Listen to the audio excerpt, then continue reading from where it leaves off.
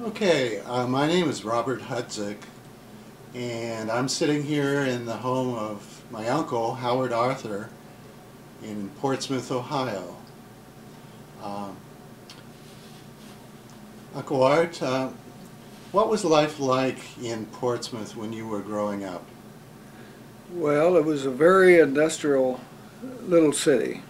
We had the big in and of the Norfolk and Western Railway yards, and it was one of the larger in the state. We had at least two shoe factories, the Williams Manufacturing Company and the Selby Shoe Company. There was Irving last shoe made last for the shoes. We had a fine downtown with a major department store and a lot of smaller. All of the storefronts were occupied on our main streets.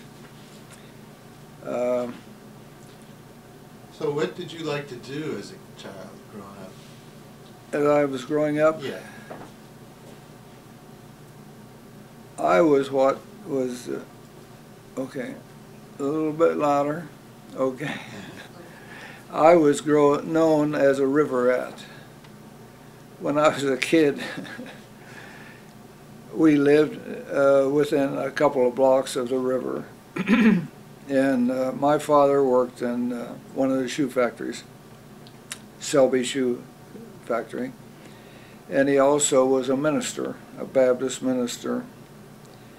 And when I was a kid, I loved dogs. I had a dog, and he was my companion. We were around the river a whole lot. I used to work, this is when circuses used to come to town, on the railroad. And I used to work my way in, so to speak. A lot of the kids at the time would apply for a free pass to the circus. So we would help them with whatever we could.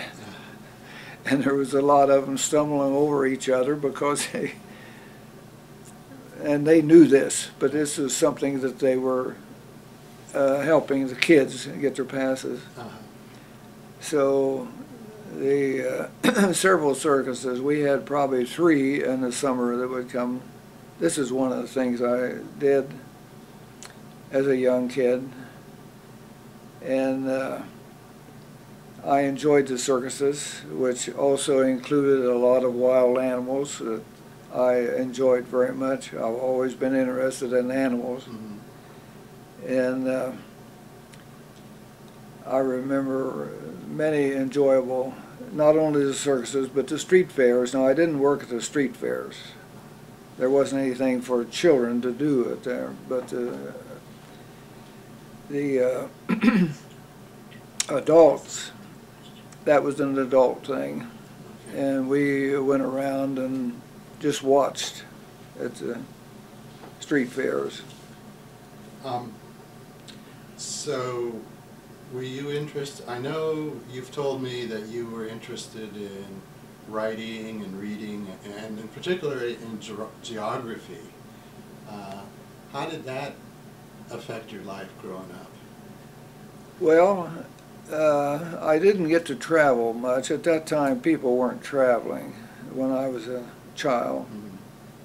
And my father, however, came from here and took his family down in North Carolina in a very vintage, at that time, I think it was a Model T, as before the Model A's came out.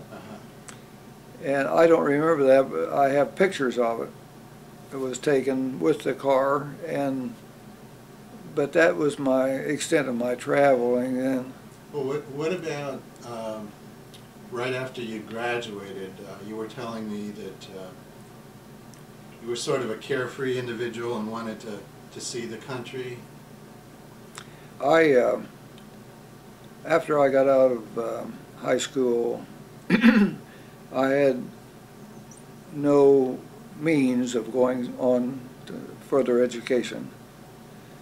It was just a few affluent people that were able to send their kids to college. Was that something that you had wanted to do, go to college? Not necessarily. You see, today it's like sports. Up until television, we were limited to what we saw maybe in a newsreel or a movie, as far as sports. Now, we had a professional football team here, the Portsmouth Spartans. Eventually they ended up, I believe it was the Detroit Lions. They went from here, and that's how they were formed. But I remember the stadium, I remember how they played, but I was at an age that I still didn't go in and watch the football games there. Well, excuse me, what about your travels, though? You said, you had told me you went to both coasts. This is before the war. I'll tell you what happened. I think it was about a year after I graduated. Some of the friends of mine, a little bit older, but what year would this have been? I graduated in 1940. Okay. PHS, Portsmouth High School, and people were looking for work at that time. This was still in the Depression area. This was before the war, and that's when the change came up. So they have a 1928 Whippet. Now that sounds like a real old one, but back then it didn't have too many years on it. I mean, but I don't know who owned it, but there were 5 of us went to Baltimore, Maryland to get work. It was, the word got around they were hiring in Baltimore and probably Cleveland or where else. And we went over through the Pennsylvania Turnpike wasn't in then.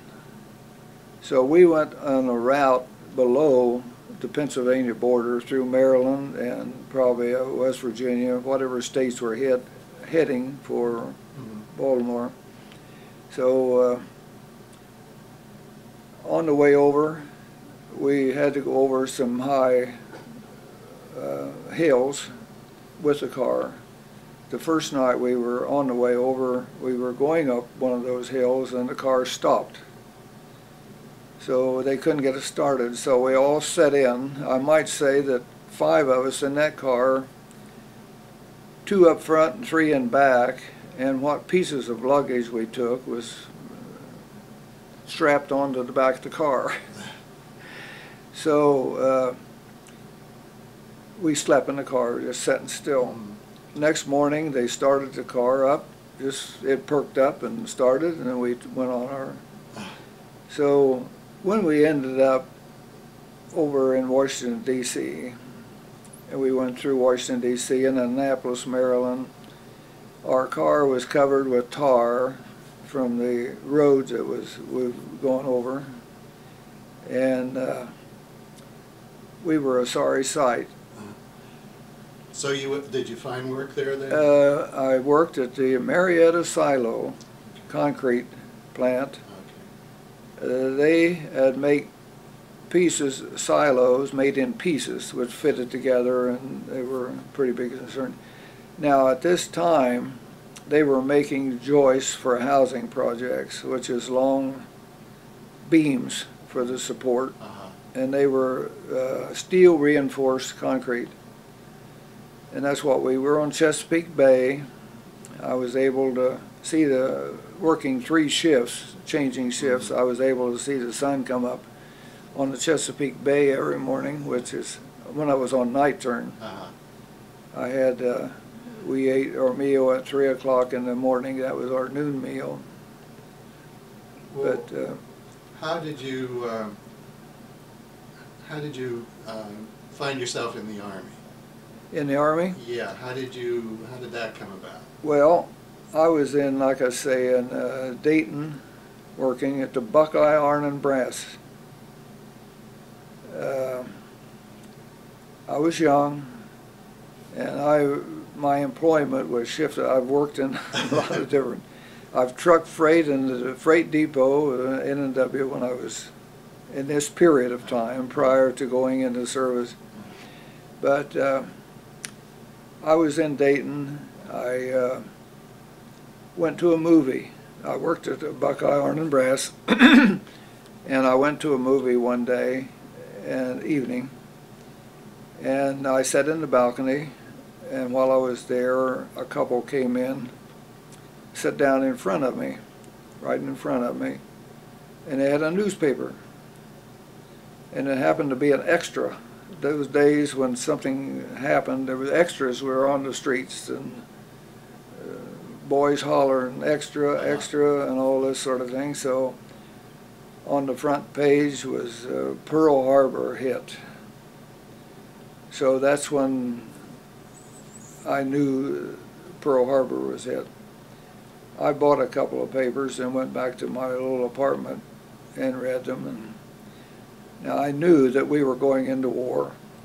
So eventually I came back to Portsmouth very shortly. That was in 1941.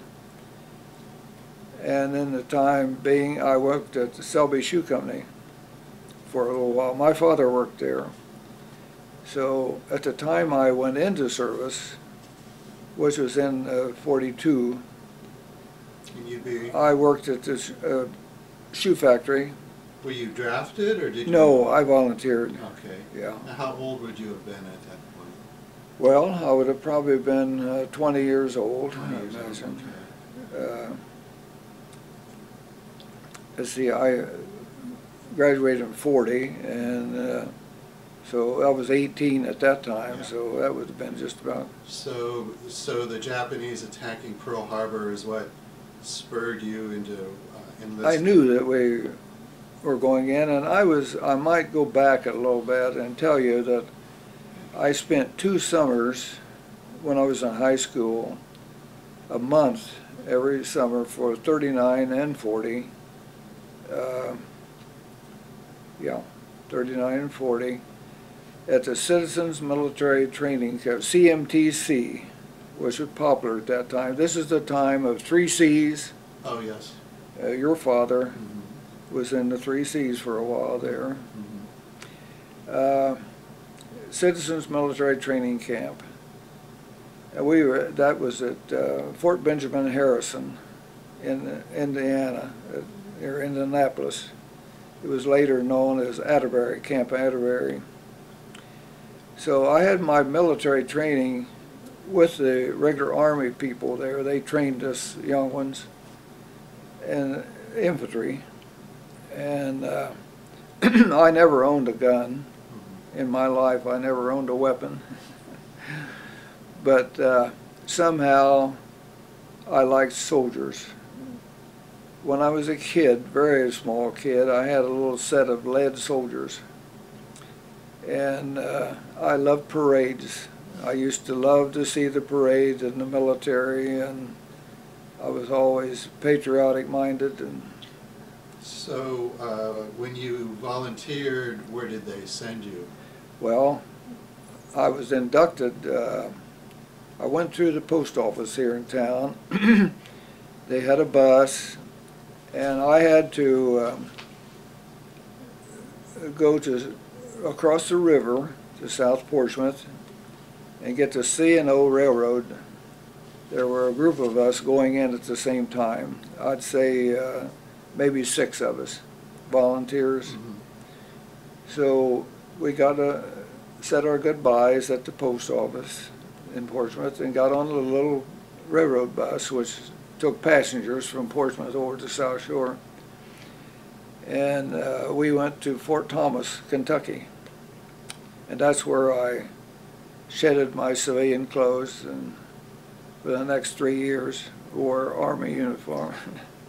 So where did they send you right off your first assignment? My first, for my basic training, was down in Alabama, Fort McClellan, Alabama. And I took my basic training there. I finished my basic training, and they kept me there to train new cycles coming in. I knew my weapons, and I knew through my military training in high school, I had a little head start on them. I ended up with an expert bayonet, and I must have been fairly good because we had a lot of, there was 3 cycles of rookies come in. I think 2 were from North Carolina and 1 group from New York City. And we'd meet the train and bring them off the train and into the camp, and they would go through the basic training cycle.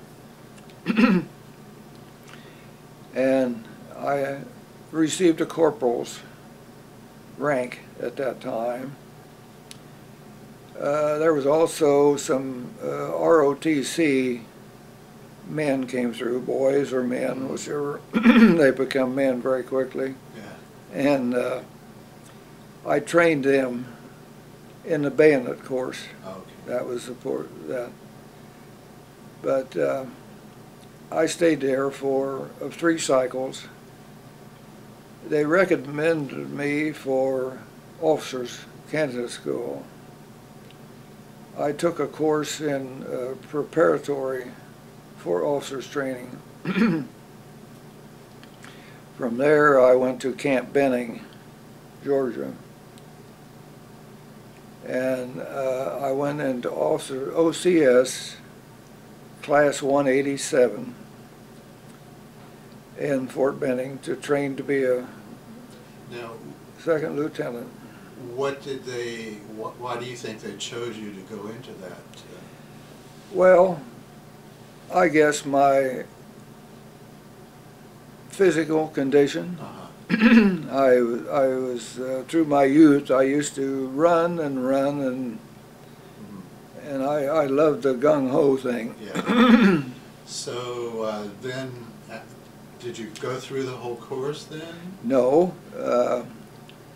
What happened, I went through the first, they eliminate, it's a 90-day wonders, you've heard that. That's how they come out of Fort Benning.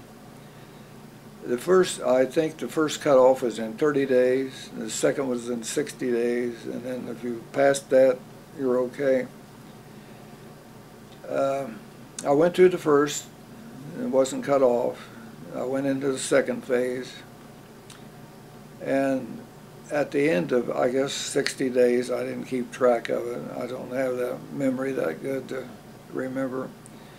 But I have a piece of paper in my papers there, out of a class of less than probably 200. I don't know how many was eliminated the first cutoff.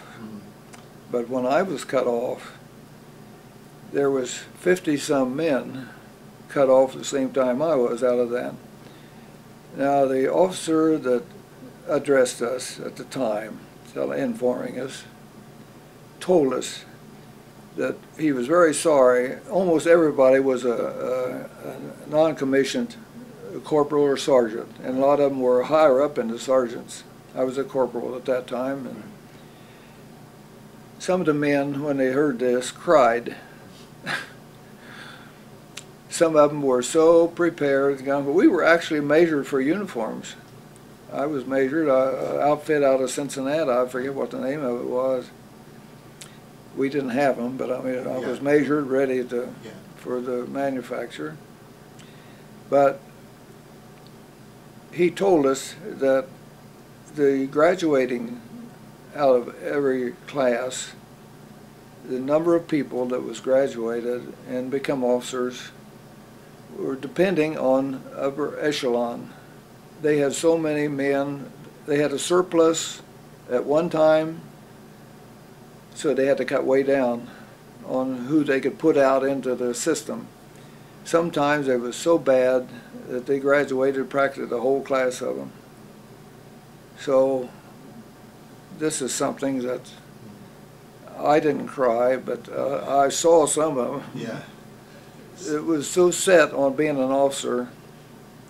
So where did you end up after that? Okay, this is the important part in my life.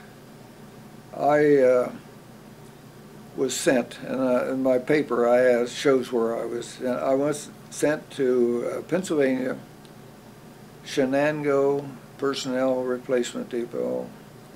This is where they grouped a lot of people for future.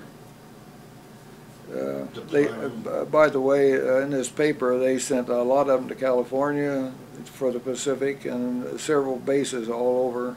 I just happened to be in the group that went up to Pennsylvania. This is not too many miles from Youngstown.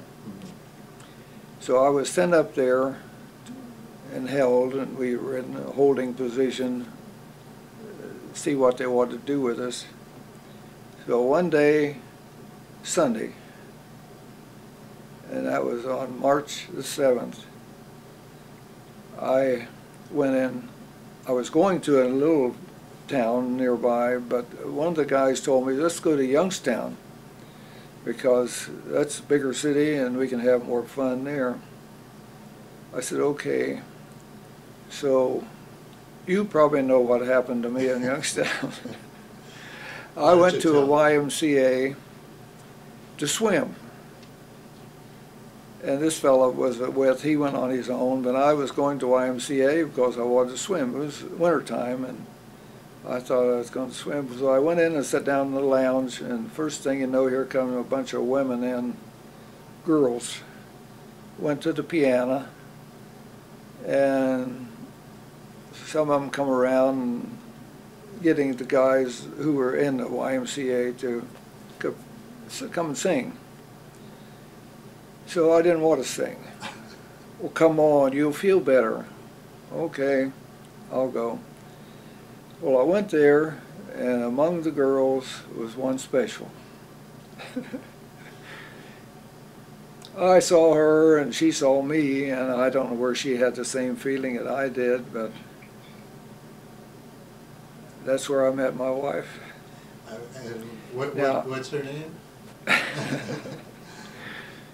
Margaret Mary Hudzik, one of the most beautiful girls in the world. But I saw her, and I immediately fell in love with her. And she took me home to meet her parents that day. She had to call them first, so I did get to meet the parents. A wonderful Czechoslovakian family, and I've appreciated them all my life. That was something very different for you, I Yes, it was. Growing up in Portsmouth. Later on, I called my dad, and I said, Dad, I met the girl I'm going to marry. So while I was in Shenango, I went in to see Marge, and we went to a movie. We had just talking, and I spent most of my time at the house with the family. But first thing you know, I was shipped out. So I went to Fort Dix, New Jersey, which was near the docks in New York, I guess. And I was there for a period of time until I boarded the Queen Elizabeth. And as I understand it, there was 17,000 people on this ship that took 5 days to go across. We were unescorted, no escort ships, because we were capable of dodging the submarines. We were packed in like sardines. One cabin that was meant for a couple.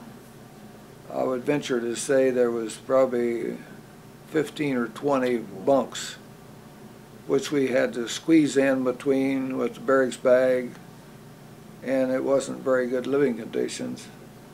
Eating facilities was long lines, and of course, in the process of going over, we felt jerks in the ship, and we were told the next day, or the rumors around, that we were dodging submarines. They had to change course pretty quick. but we made it over in 5 days. Where did you land? We landed up in Scotland, at Glasgow. Now, you told me that somehow you ended up with the Army Rangers. Yeah, that was later on. How did that come about? Well, from Glasgow we were shipped down to southern England to a little town, near a little town called Launceston. It was in Cornwall. And we were training, amphibious training, mostly. We had artillery training on a range. We were all infantry. I was in an all infantry outfit. But we were training amphibious. We landed in almost all of our different kind of American landing craft and some British. And one day they were asking if we wanted to volunteer to go in the Rangers. That's what I went for. I was wanting a little more adventure. Okay. So what they had to do, I could not go in the Rangers as a corporal. So I had to go back to a PFC to get into the Rangers. So I gave up my corporal's rating there. I never did get it back. But I ended up, it's on my discharge that I was, my highest rating was a corporal. I was a squad leader. And when I had my corporal's rating in my Company F, 115th Regiment, 2nd Battalion, in the 29th Infantry Division. This was a division from Maryland, Washington, D.C., Pennsylvania, Virginia, right in that area. National Guard outfit. So that's when I went south to join in Cornwall at a little camp outside of Launceston. So I volunteered to go into Rangers, and I went in with a boy, a man. The two of us joined the Rangers. This is the 29th Ranger Battalion, and it's in my Ranger. It's on the video that my niece, Mary Carroll, found it, and it's listed right there in the Ranger. All the Ranger outfits were there, and the 29th was there, so it was a legal Ranger organization. Let me see, Martin Eisenberg from Flatwood, New York, a wonderful Jewish boy, and he and I were very close. I had several fellows I was very close with in the service. They were non-coms, and just like I was. Martin was killed during the war. One of my other friends, Corporal Ansel West from Georgia, was killed. They're listed in the back of my regimental book, among other. Now, were you in a fight with them? No, a battle? Or? Well, this comes later on. Okay. When I joined the Rangers, I went to a little town called Bude on the east coast of, or west coast of England, and that's where my Ranger Battalion was stationed. We went in intensive care and cliff scaling and forced marches and techniques of fighting, manual, personal fighting, and so forth.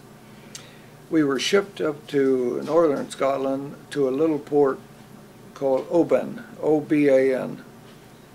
We went out of the little port on a tramp steamer to Quentin Roosevelt and went to the secret commando base. There we stayed and trained for, I don't know how long, several months. And we were going to invade Norway on a strike, and Rangers went in and demolition, capture prisoners, bring them out. We never got to that. Orders came down, I forget the date of it, that the men who were going in on the invasion of France the Rangers were coming from the States. So we had to go back to our original companies. So I don't know what the time lapse there, but we went back and I spent the rest of my time with my company. And we train harder now in different boats, assault boats, and landings with the training. And my commando, I'll go back and say in the commando training, we made a lot of night landings. We were aboard the ship. I lived in a castle on the side of a mountain, my company, and we went through extensive training, mountain climbing. This was when you were back in your company? No, this is while I was still in the Rangers. I'm okay. Jumping back and forth. Okay. But I just wanted that yeah. knowledge in there. We had ropes across the valley and the mountains that we crawled across with equipment. So up until this time, you had not really seen any combat? No. No. No, we're preparing for that. Right. And I was going as a ranger at the time, and it was pretty extensive training. But we had death slides, which was rope from one side of a mountain down to the other. And we had toggle ropes, which went under our armpits, around our back and up. The toggle boat ropes had a loop on one end and a piece of wood in the other, about 6 inches long. These hooked together in our mountain work in cliff scaling because you could hook the wooden hook into your partner's loop. Oh, okay. So it made a continuous thing with a lot of men. You could go right on with it. But anyway, we would, on the death slide, we would take the rope and go under our arms and lock it in. We locked the loop into our own and grab the rope. We put it over the rope, which is slide down, and you regulated your speed by squeezing your rope. And it was steep and it went fast, very fast. So. But you landed on the other side of the ravine, and we had several guys that broke their leg. So that's how the speed, you just had to grab it, you had to squeeze to go down. This is all preparing for actual commando work. Right. We were trained with commandos. Right. They were, we had night landings off the ship, the Quentin Roosevelt. They would be anywhere after midnight in the morning hours, blackface. We'd go over the side of the ship and get in very small boats which had very quiet motors. Then we would go in to the shore real quiet like, and we would go over the side. They had a pointed bow, and we would go over a rifle in one arm, one hand, and hold on to the ship in the other as we landed. Well, on several occasions they had live ammunition flying over our head as we landed. So when was the first time you saw combat? Okay, I went back to my outfit and spent the rest of the times there. And we spent a lot of time on the moors, the English moors. We slept on the moors with water underneath of us and flowing water. They were miserable. Some of the men said, "I'll be glad when we get in combat. I don't like this at all. I'll be glad to get away from the moors." Rain into the mess kits. You couldn't get to the end of the food line without water being into your mess kits with the food, and it was really, you were wet all the time. The only way you dried out was your body heat, and you didn't completely dry out. So it was miserable on the moors. As we traveled through, going to the moors and back and everything, we saw builds up of supplies, ammunition and so forth. We knew we were getting closer. One day they told us we went closer to the coastline. We went into a tents. We were told we could not go out or nobody could come in. We studied sand mock-ups of the coast of France from photos. We knew exactly where we were going to land. We landed near Saint Laurent sur Mer. That was our first village, and we knew exactly where we were going to land. But it ended up that nobody landed where they were supposed to. We were all shifted. I think it was north. This is in the books, that everybody was off course, and it threw a little confusion for a while. Now, is this the invasion of Normandy you're Yeah. speaking of? Okay. Mhm. So this would be what year? that was June the 6th, 1944. Okay. We were almost, I boarded an LCI, Landing Craft Infantry. There was approximately 200 men aboard. This was in the cramp thing too.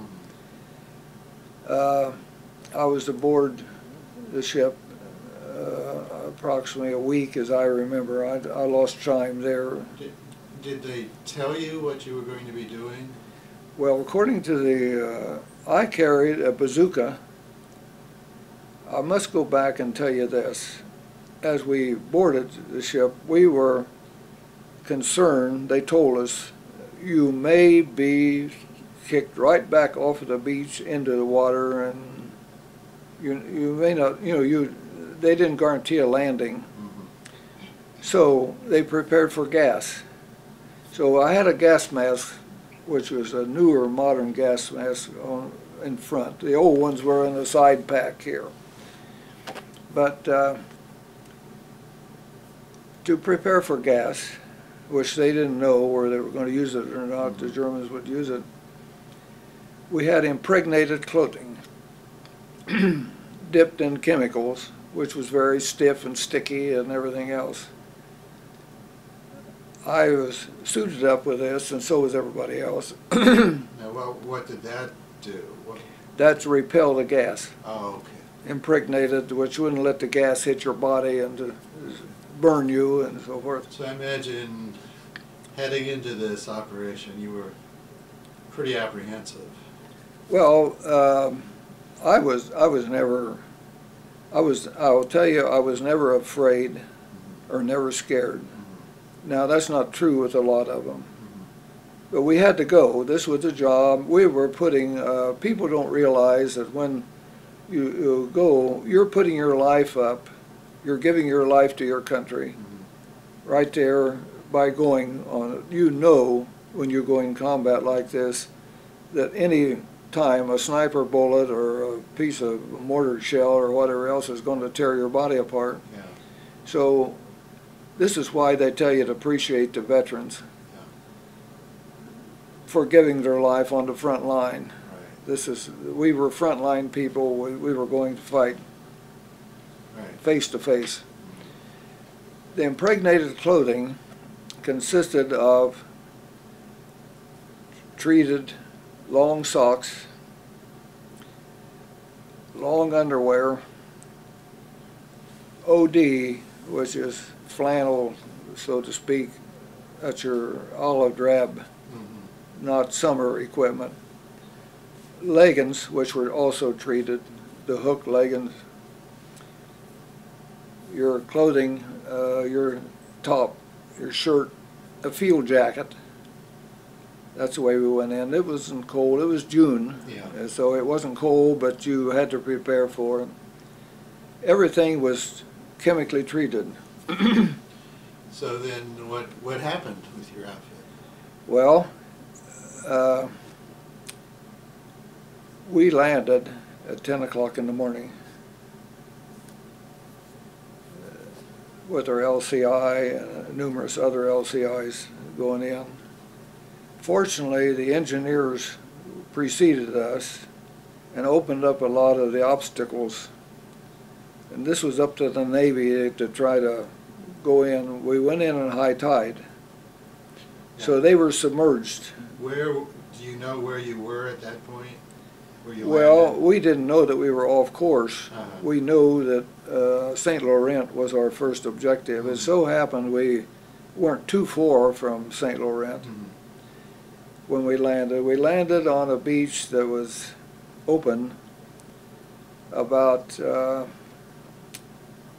maybe 20 feet, I imagined at the most, and then it went up it wasn't cliffs, but it was an pretty steep angle, but not really. And that went up, I don't know how many yards I could say, but it was fully loaded with barbed wire, with landmines. It took us a while when we hit the beach to organize because we had lost men in the water. Some of the men didn't make it out of the water. I landed up in my armpits and I was pretty tall. And I was loaded. I had my M1 rifle, bandoliers of emblem, my rifle, by the way. All weapons were enclosed with plastic. They were plastic covered so the salt water wouldn't get on them. I had a bazooka and a pack of, I think, 6 rounds of bazooka ammunition, plus my M1 rifle, plus bandoliers of ammunition. And were the Germans there shooting at you all this time? The shoreline had been bombarded by naval and airstrikes, but the Germans were still there. They were embedded.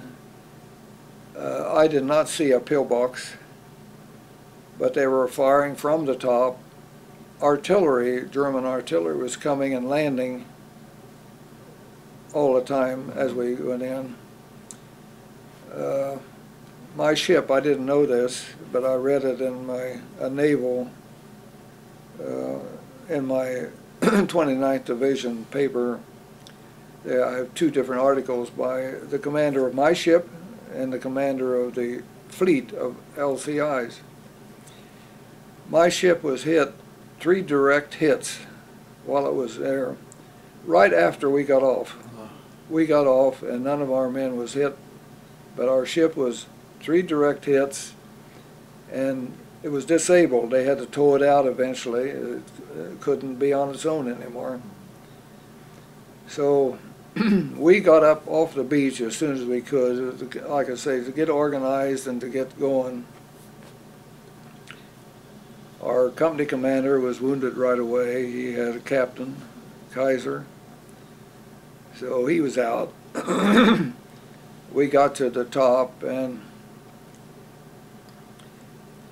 on the way up, I've stated this before and it's in the books there, one of my fellows from the squad was over at the side. We didn't go in single file. It was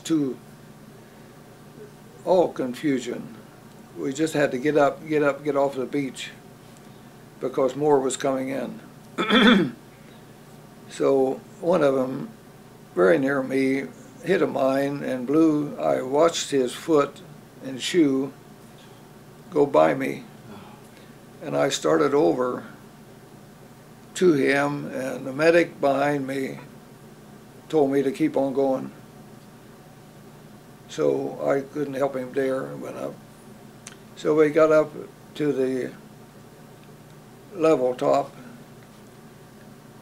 When we were there were just trenches all over the place, connected, where they could fire and then retreat, go back. So when we got up to close, they went back. One of my friends, close friends, this is my first firing at an enemy. Right. Everybody, whoever was there started to hit. A German jumped up and started to run. And a friend of mine, Ralph Alls, had a telescopic sight on his rifle. He said, let me have this. Okay, so he got the guy right there with him. But from then on, it was confusing because we had fire. We advanced towards St. Laurent. And I remember the first night in St. Laurent, we, on the outskirts, before dark, our artillery liaison officer was up in a tree observing for his future, and I watched him fall. A sniper hit him, and I watched him fall and hit the limbs as he went down. It looked like a toy. He'd flip over and flip over, hit another limb until he hit the ground. Later on, there's another story I won't go into. I met his commanding officer, the general's wife, in Cannes at the museum, and I told her that I saw this, and she says, well, that's so-and-so. So I eventually corresponded with this officer. I have a letter somewhere, corresponded with him. But anyway, this was our start of our combat. Everything else from then on was routine fighting and advancing. And we had a kitchen in our company, but I never saw the kitchen. In my 11 days, we lived on C ration and K ration. K ration was canned goods, and C ration was a box, like a Cracker Jack box, with nutrition bar and just a few things. Well, I can remember as a kid, first time we went swimming with you, and I saw your leg, and you have a big scar on your leg, and I asked you what had happened. What was that? And you said you were shot in France. Can you tell us a little bit about that? Yeah, this was on my last day, of course. This is day 11 now? Yeah. Yeah. And we had been fired on. We were going to clear out a section where the fire was coming from. They let us get over to them. It was a mill pond and a mill, little quainted mill with trees all around. We went through a lot of muck as we got closer to it, and as we got real close, they started firing at us, and they were clipping the limbs right over our head, coming down on it. This is when one of the kids went pretty much off, because we thought this was the end of us. It was trapped. We were trapped on it. Well, with support, we got out of there and back. We knew where it was. So we went over to our right and entered from a different position. It's the same bunker, but it extended. This is a hedgerow. We must remember that our fighting all this time was hedgerow by hedgerow. And every hedgerow was different. You get them from 3 feet to probably 10 feet tall. You never knew what was on the other side of each hedgerow. Usually it was a square. It had one entrance to it, a gate, and there's no other exit or entrance. So that was a rough fighting in the hedgerows, because you never knew what was there.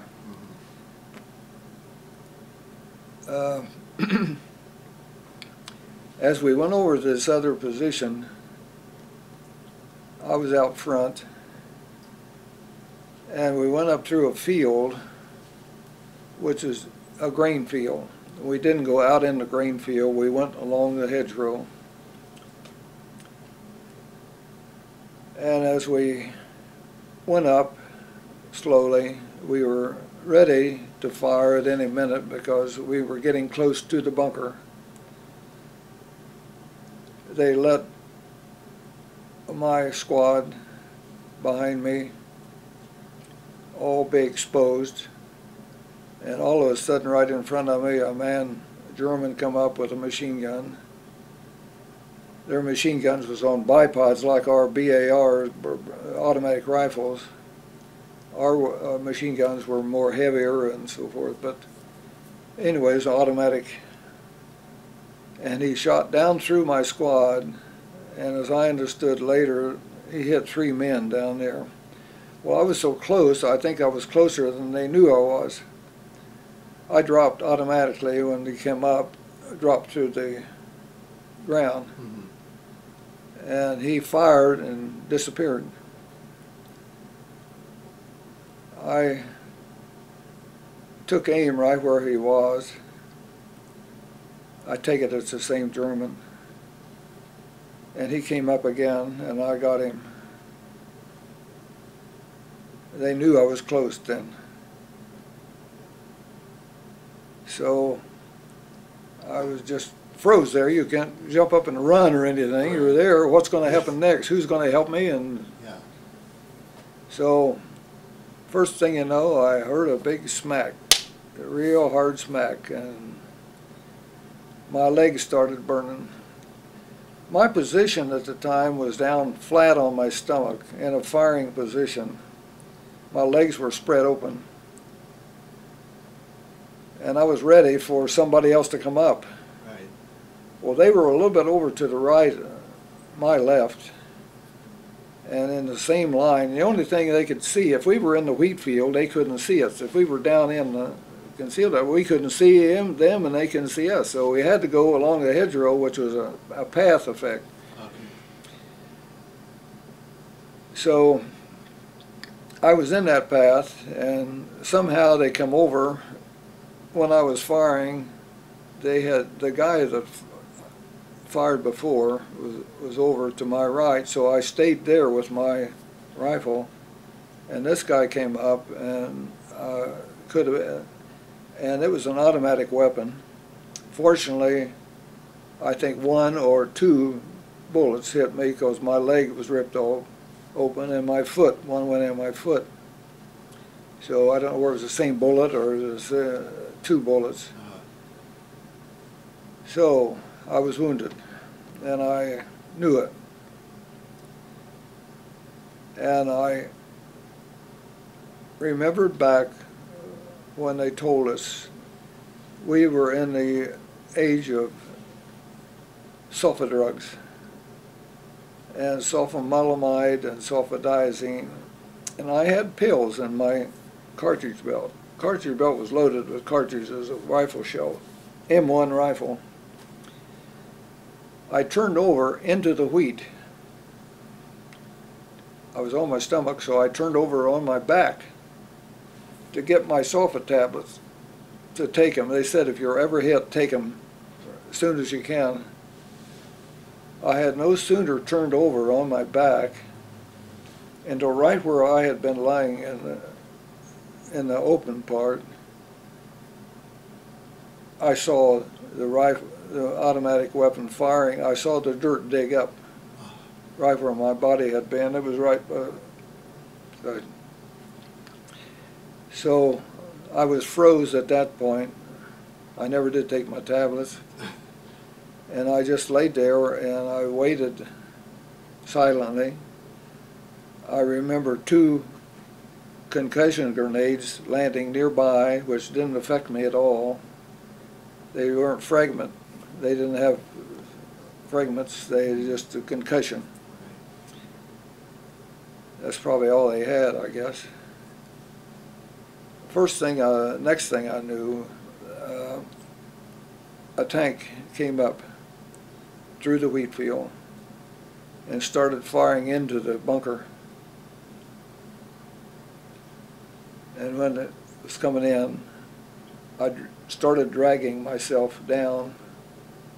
I couldn't walk because my whole leg was laid open. and I started dragging myself down, and as I got down in a lower section, one of my men came and picked me up and threw me over his shoulder and carried me down into a safer area. They eventually took me at the corner. This was still daylight, but it was towards late afternoon, towards evening. They put me in a corner of a hedgerow with several other men. And we were still in the fighting area, so I had to lay there all night. They couldn't get us out. I laid there all night.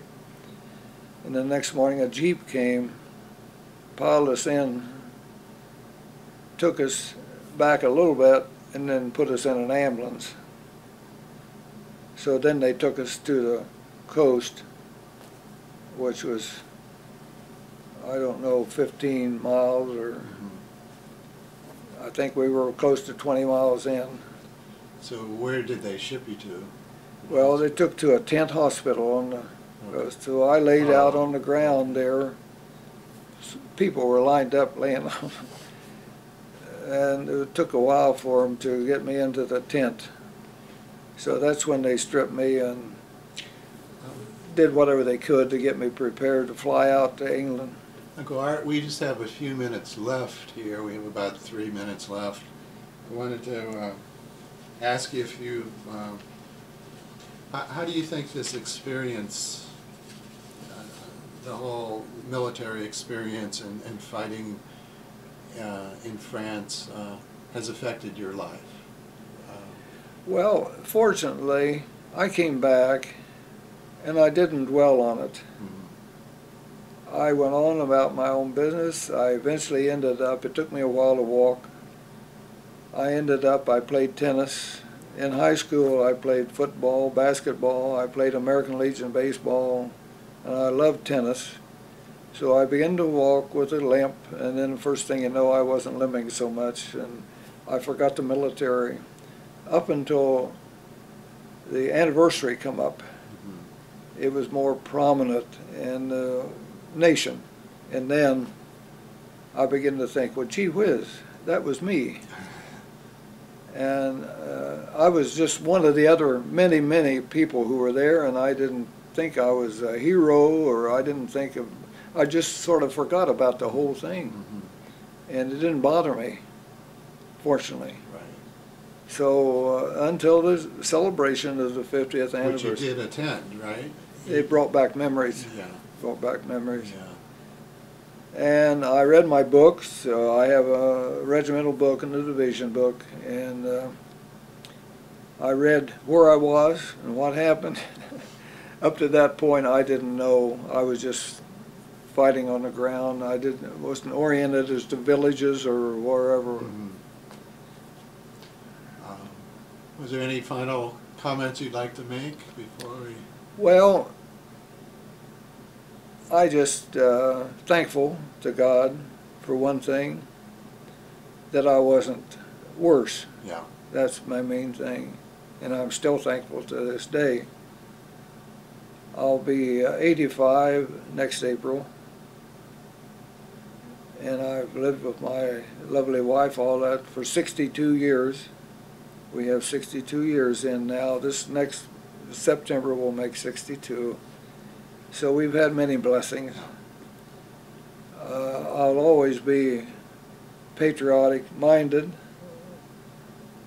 I put my flag out every holiday. I haven't been able to join. I am a life member. I'm sorry, I forgot about your medal. Would you just hold that up and? Is that about right? Can you hold it up a little bit? Yeah, to the side of you, so we could see your face too. You want me whose medals they are? Well, I don't think we have time now.